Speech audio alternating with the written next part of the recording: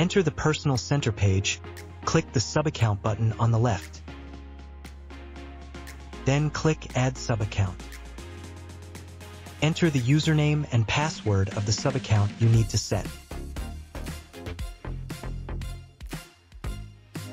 You can also set the number of IPs and traffic required for the subaccount and click Confirm.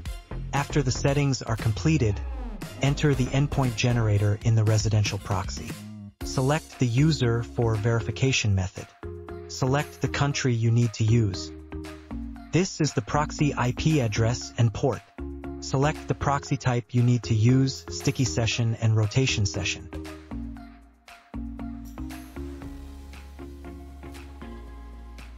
Click Add Browser. Enter the profile name, click Proxy and paste the proxy IP, port, username and password.